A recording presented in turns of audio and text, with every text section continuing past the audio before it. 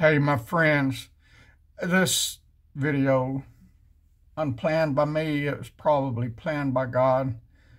It's a twofold video. It is one, rebelling against Satan, and one, standing up for and sharing the gospel of Jesus Christ. I have been battling Satan all night, y'all. I'm talking about seriously battling Satan all night. He almost won. He almost won.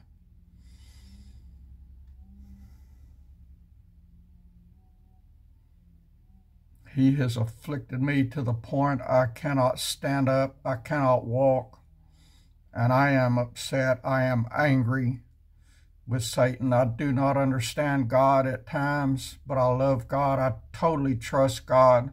God is my Father, my Heavenly Father.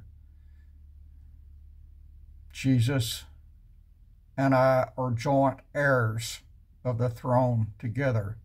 God has adopted me. I am a son of God, just like Jesus is a son of God. I am not compared, do not even compare me to Jesus, but we both are sons of God. I am adopted. I am an adopted son of God. And you, friend, if you are a true Christian, you are an adopted daughter or son of God. Don't ever forget that. And with God as our Father, natural or adopted, we have the right to refuse the attacks by Satan, and we must do that. I did it all night. I'm still doing it, and I needed to do this video to get it public that I am rebuking Satan in the mighty name of Jesus Christ, who died for the sins of the world. There's an old preacher, and I can't remember which one of them, if it was Tozer or Pink or Spurgeon, I can't remember which one. It was one of the old preachers. Somebody asked him, "Why are you always telling people you must be born again?" And he replied, he said, "Because ye must be born again." There's not a better message than that, y'all. Ye must be born again.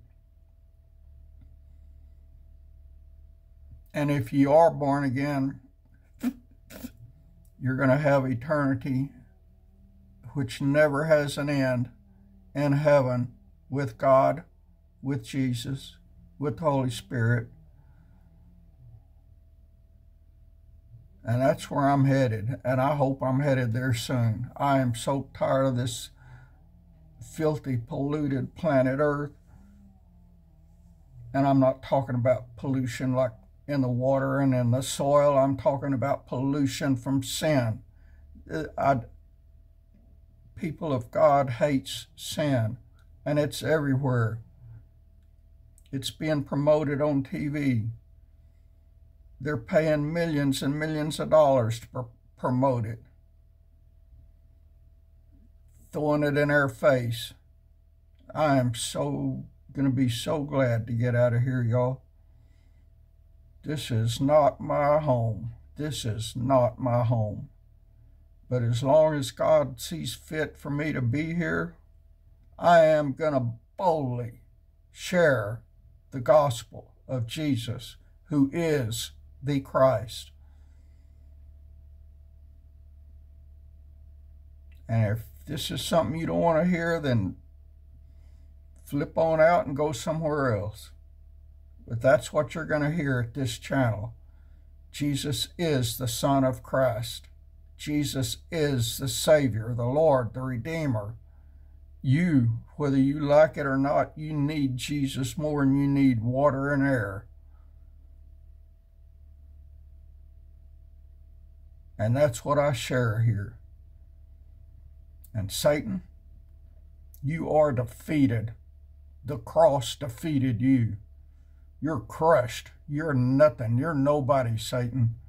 You are nobody. A big N right on your forehead. Nobody. Jesus has the keys to hell. You're going to get locked in there forever before long. And I will rejoice. I will rejoice the day that happens.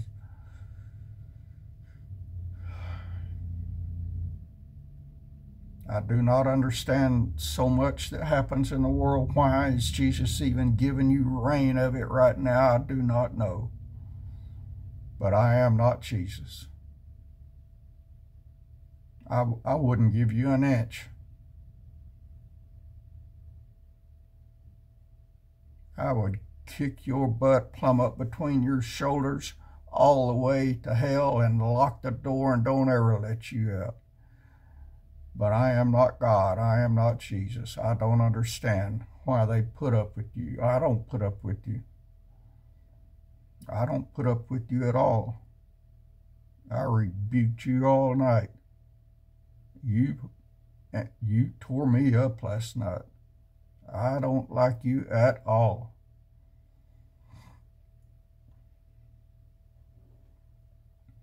Friends, pray for those under attack by Satan, and there are many.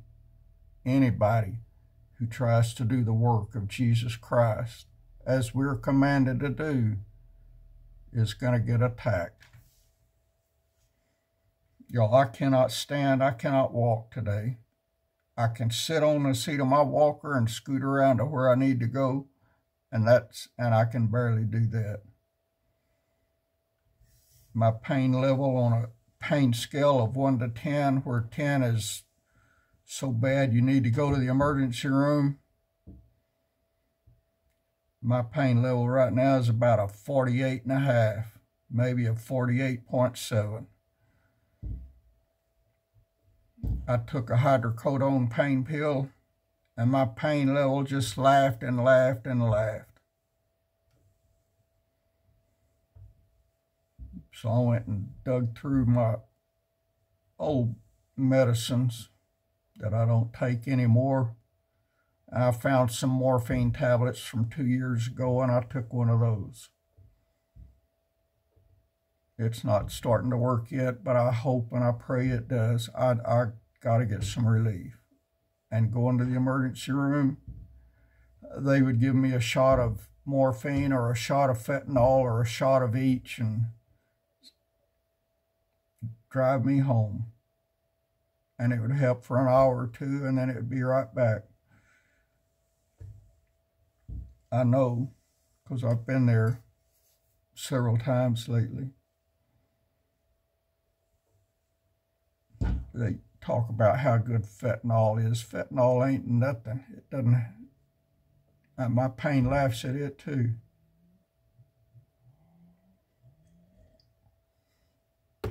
It helps for about 20 or 30 minutes, and then it's right back. So it doesn't do any good to go to the emergency room. You know, you pay thousands of dollars for a couple of hours there, and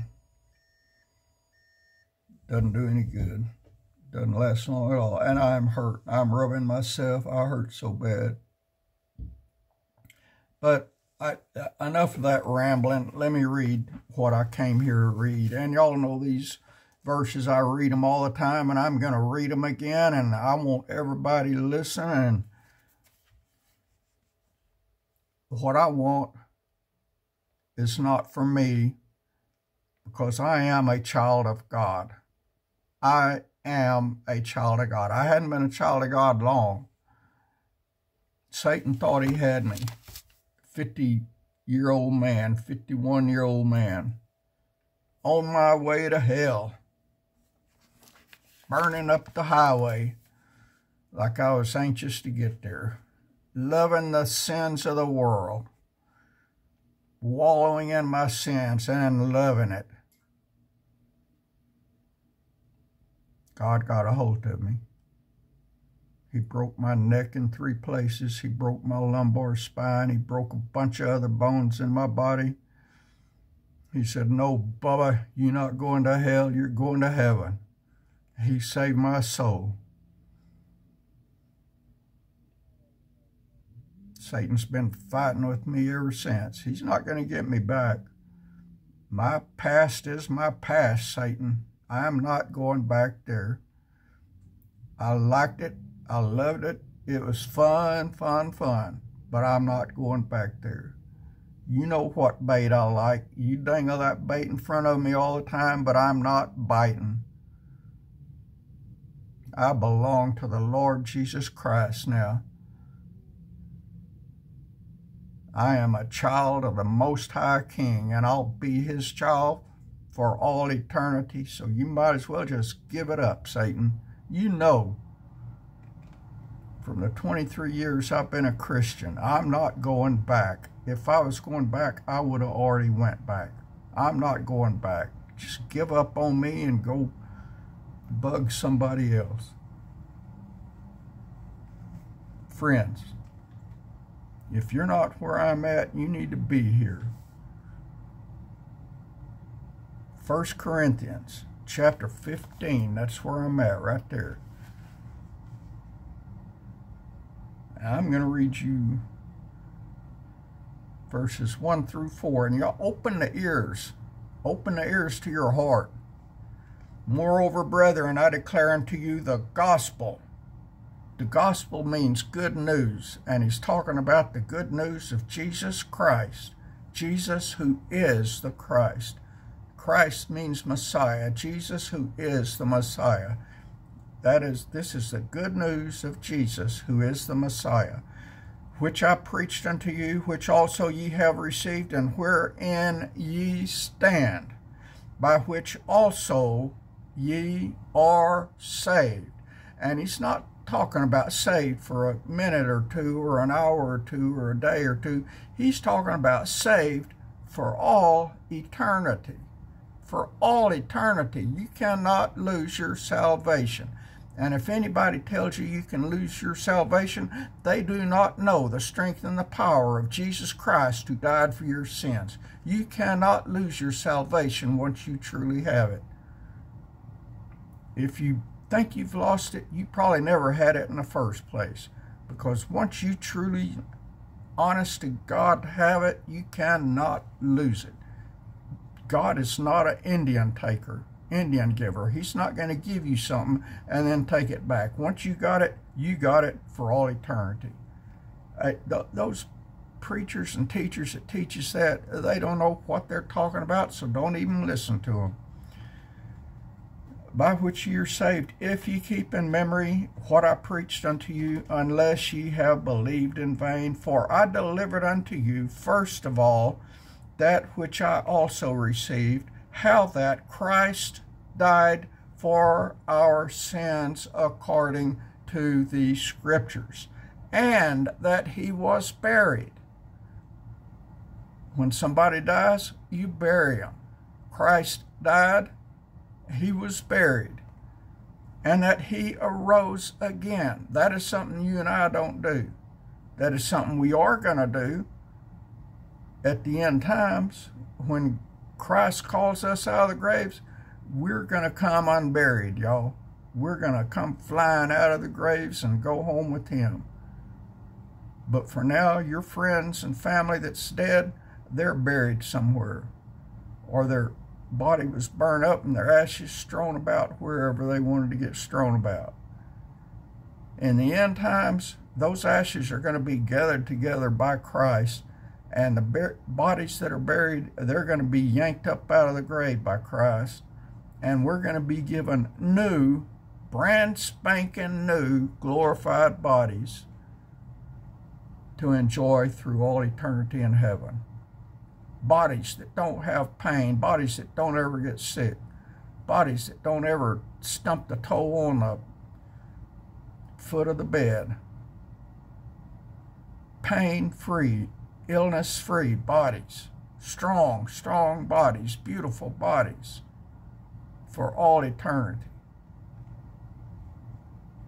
that he was buried, and that he arose again a third day according to the scriptures, and that he was seen of Cephas, then the 12. Jesus died, he arose, we're going to arise also. I just gave you the gospel of Jesus Christ. Did you catch it? The gospel of Jesus Christ is that he died for the sins of the world, but he did not stay dead. He arose from the dead. He was brutally murdered. His body shed blood all over that cross. It ran down his arms, down his chest, down his stomach, down his waist, down his legs, down his feet, dripped off of his toes to the ground. That blood was shed for you and for me, friends. He didn't have to do that. He did it because he loves us, and because it took a sacrifice, a blood sacrifice, for us to be redeemed from our sins. Jesus willfully went to the cross and died for us. There's nothing you can do to save yourself. All you got to do to be saved for all eternity and to enjoy that new glorified body I'm talking about is to believe on what Jesus did. And I just read you in God's holy word what Jesus did. You know the story, whether you're a Christian or not. You know that Jesus died on the cross. A horrible, cruel, painful death. And you know that he didn't stay dead, that he arose from the dead, and he is alive today. And soon, very, very soon, he's coming back for the true believers, me and you if you're one of them. And he's going to take us home to heaven, where we'll be for all eternity, or we'll be with him for all eternity. He's going to take us on a trip or two after that, but we'll be with him for all eternity. Now, let me flip back to Acts and tell you the only thing that you got to do. And I can't remember where it's at. Acts, somewhere in Acts. I'll find it. Just be patient with me. Acts 16:31. And I'll put all these, well, these scripture are written in the description box below every long video I make, so they're there already. I share Jesus. I want everybody that comes to my channel to know Jesus, and so in every long video I make, these scriptures are in there. This is the plan of salvation, how you get salvation, how you get saved for all eternity. Jesus did all the work. That's all done. All you got to do is believe. Right here, Acts 16:31. They said, believe. Well, let me go back to verse 30. I'll read 30 and 31. He said, Sir, what must I do to be saved? And in verse 31, he said, they said, believe on the Lord Jesus Christ, and thou shalt be saved. Bam, y'all. That's it. End of story. He said, Sir, what must I do to be saved? And he said, believe on the Lord Jesus Christ, and thou shalt be saved. I told you what Jesus did, and that's all that had to be done. All you got to do now is believe in what he did. It cannot get any easier than that. So Satan, I kick you in the butt. I kick your butt up between your shoulders. You are a loser. You are condemned to hell for all eternity. Jesus Christ is the King of Kings and the Lord of Lords. He has control over you, and he's letting you play around with people right now But before long, he's going to take control of your butt, and you're going to be doomed to hell, locked into hell for all eternity, where you can never, ever bother us again. Hallelujah, and praise God for that day. Friends, if you don't have a personal relationship with Jesus Christ right now, today is the day of your salvation. Time is running out rapidly. You can see this stuff going on in the world. You can see Satan running around controlling the world like it is his. And for a short time, it is his. But Jesus is letting him do that. Jesus has overall control. When Jesus says, all right, Bubba, your time is up, then his time is up. Jesus has control. He's letting all of you fools out there run around and play like idiots on the highway to hell. And if you don't believe in what Jesus did to save you from that foolishness,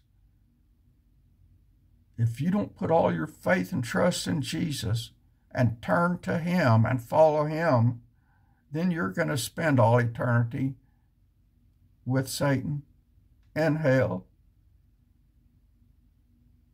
I pray that you're not stupid enough to take that route.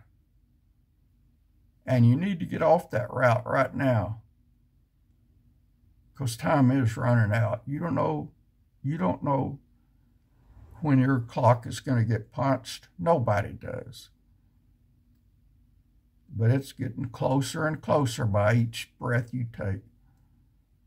So stop the foolishness. Believe on the Lord Jesus Christ, and thou shalt be saved.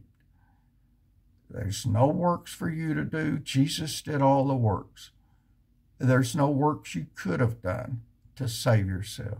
It took the King of Kings and the Lord of Lords doing the work for you, and he did voluntarily, because he loves you, because he wants you in heaven for all eternity.